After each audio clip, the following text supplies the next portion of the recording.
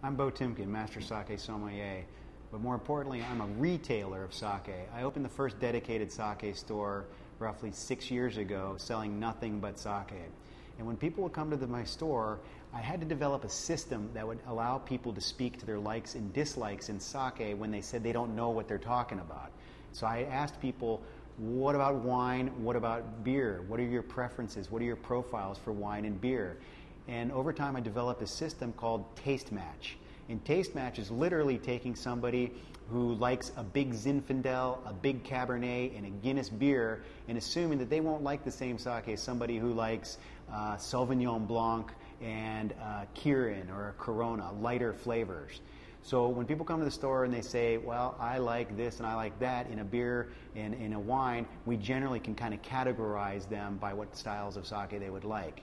Now, in terms of Daiginjo, you can read in my book, in Taste Match, it's people who like more ethereal qualities in their wine. Not so much full body, but more complexity.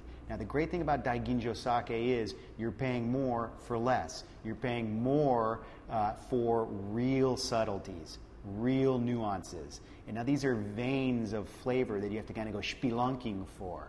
Now, it is complexity personified. Brewers, Daiginjo is the highest end of achievement for brewers, so it's people who like very complex wines. They like a story, generally would like a Daiginjo. Now, that said, sometimes people, their litmus test is they've only had piping hot, really crappy sake. That's what they're used to, that's what they remember, kind of the rubbing, alcohol, fire water. Now, sometimes what I'll do is I'll throw people a Daiginjo, which is the antithesis of this fire water. Daiginjo is extremely light, hints of fruit, super clean. And so it's kind of a welcoming sake.